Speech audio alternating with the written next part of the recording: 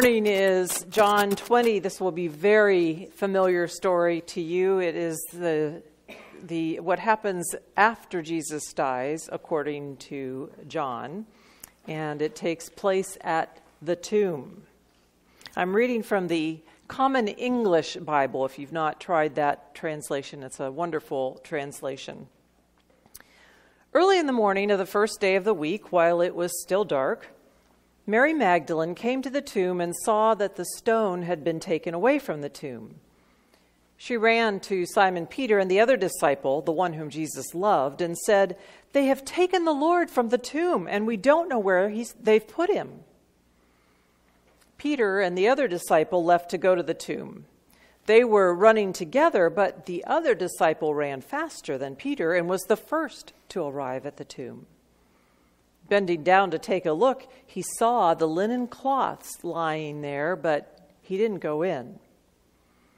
Following him, Simon Peter entered the tomb and saw the linen cloths lying there. He also saw the face cloth that had been on Jesus' head. It wasn't with the other clothes, but was folded up in its own place. Then the other disciple, the one who arrived at the tomb first, also went inside. He saw and believed. They didn't yet understand the scripture that Jesus must rise from the dead. Then the disciples returned to the place where they were staying. Mary stood outside near the tomb crying. As she cried, she bent down to look into the tomb. She saw the two angels dressed in white seated where the body of Jesus had been, one at the head and one at the foot. The angels asked her, "Woman, why are you crying?" She replied, "They have taken away my Lord, and I don't know where they've put him." As soon as she had said this, she turned around and saw Jesus standing there. But she didn't know it was Jesus. Jesus said to her, "Woman, why are you crying? Who are you looking for?" Thinking he was the gardener, she replied, "Sir, if you have carried him away, tell me where you have put him, and I will get him." Jesus said to her, "Mary." She turned and said to him in Aramaic, "Rabboni," which means teacher. Jesus said to her, "Don't hold on to me, for I haven't yet gone up to my Father. Go to my brothers and sisters and tell them, I'm going up to my Father and your Father, to my God and your God." Mary Magdalene left and announced to the disciples, "I've seen the Lord." Then she told them what he said to her. I come to the garden alone, while the dew is still on the roses, and the voice I hear falling on my ear, the Son of God discloses. And he walks with me, and he talks with me, and he tells me I am his own, and the joy we share as we tarry there, none other has ever known. Well, now I know about how old most of you are. Because you have to be of a certain generation to know that song. Over the course of my ministry, I've been called upon to perform many memorial services, and I'd say at least half of those who are grieving the loss of an elderly person ask that we sing that hymn. Often they don't even know the name of it. They refer to it as the garden or walking with Jesus or something, but all they have to do is start describing it, and I know, especially if they say it was my mother's favorite hymn. And I know what it is. Well, don't tell anybody, but I always flinched inwardly when that song was requested. It seemed to me to be a saccharine sweet love song with little to no theological usefulness, and it perpetrated an individualistic me and Jesus piety, which I believe is anti-gospel. Not that I feel strongly about it. On the other hand, I understand the emotional draw to this song. I can see how it would be comforting to imagine Jesus walking beside us and talking with us, especially at a time of grief. I can't tell you what a surprise it was then when I was working on an Easter sermon one year and that song popped into my head. Like an earworm. Like a bad earworm. It would not let me go. So after trying unsuccessfully to dislodge it by listening to all manner of different kinds of music, I relented to my subconscious and I Googled it. Now, is that an anachronism or what?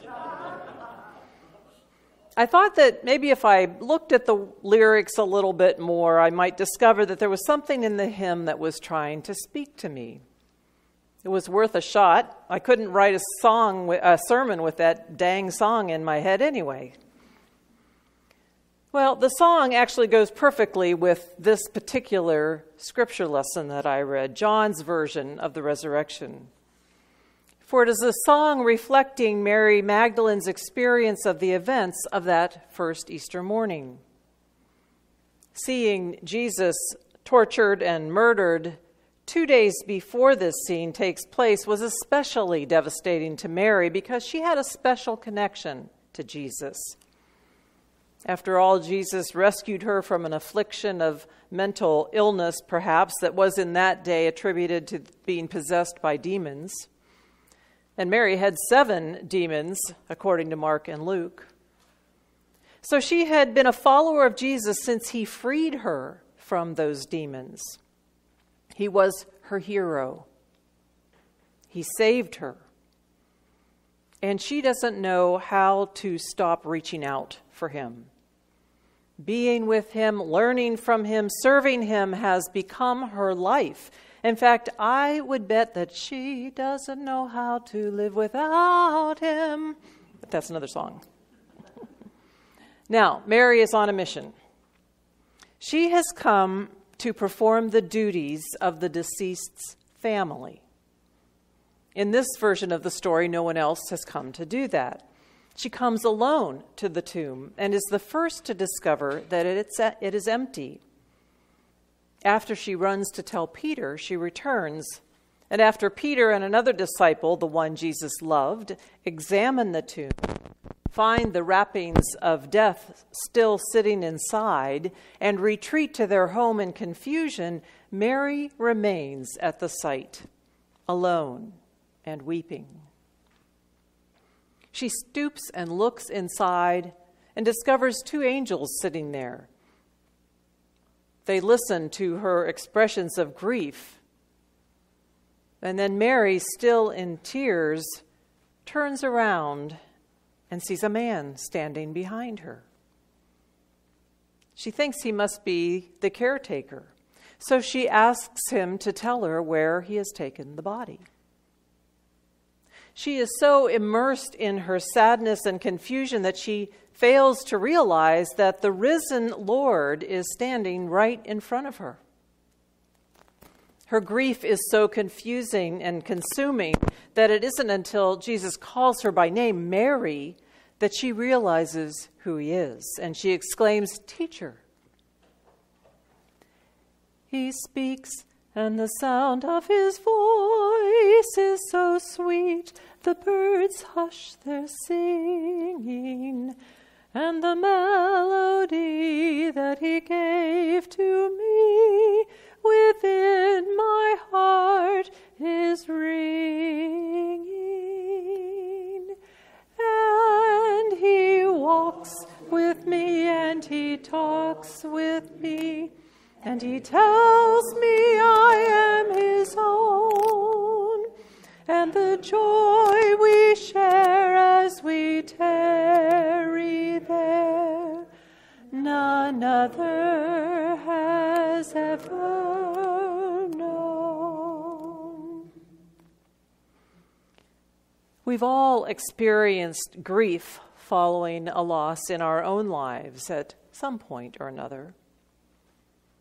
Imagine being submersed in the shock, the unreality, and the darkness of the crushing grief that would surely accompany witnessing the unexpected and horrifying death of someone you love. And then imagine that person suddenly materialized in front of you. What's the first thing you would do? Ask how the food is in heaven? Talk about the weather? You would want to hug that person as tightly as you possibly could and hold on for dear life in case they disappear. When my son was very small, he managed to disappear in a department store when I had been standing not more than a couple of feet away. I called for him, louder and louder, and then asking for help from others. I ran around the floor looking everywhere for him. I was in a major panic that he had been kidnapped, and I'm looking at the doors that are far away from me to see if anybody's going out those doors with my child. Even though there was a part of me that realized that wasn't possible since I was right there, and there hadn't been enough time for something like that to happen. I was a crazed mother anyway. And then there he was, sitting right smack in the middle of one of those circular racks of clothes, a step behind where I'd been standing, and calling. He was playing hide and seek, but he didn't tell me. I was so relieved, and I'll bet some of you have had that same experience. It's just, you can't imagine the kind of panic. I squeezed him so tightly that he cried out, "Mommy, too hard, stop." Well, Jesus reacts to Mary's grip in that same way. Do not hold on to me. But his rebuke to Mary is not about being squished in her arms. It's about the reality of death and resurrection and what it means. Do not hold on to this dead body, Mary. I have things that I am called to you to do, and so do you. Let's go. Do not hold on to this dead body. It is the past, and the past will not change. Let go. Do not hold on to this dead body. It cannot mend your broken dreams. Let go. Do not hold on to this dead body. The only way out of your darkness is to move ahead. Let go. Mary, we cannot stay here. What you miss and what you long for is dead. Let go. Move forward. Invite others to join you on the journey. Don't turn back to the past, but look to the future with trust, because just as I have been transformed, so will you be. Let go. Let's go. I'd stay in the garden with him, though the night around me be falling. But he bids me go through the voice of woe. His voice to me is calling. And he walks with me and he talks with me. and he tells me I am his own, and the joys we share as we tarry there, none other has ever known. So here's the deal. Whenever we think we've got a hold of Jesus, he will ask us to let him go. Whether our holding on has to do with the comfort of his presence during difficult times, or an image of him we have clung to since childhood, whether that's a positive or a negative image. Or whether it's the particular way we have grown used to being and doing church, we mustn't hold on. We mustn't hold on because Jesus has places he wants to take us, people he wants us to meet. He will comfort us in our sorrow when we are devastated by our loss, but he will not allow us to stay at the tomb. The tomb is a place that is safe. It's predictable, boring, dead. And guess what? Jesus is not there. He's not there. So why should we be? He has other plans for us, and his plan is the same as it was for Mary and the rest of the disciples. Resurrection, surprise, amazement, joy incomprehensible, and wonder. So here's the message.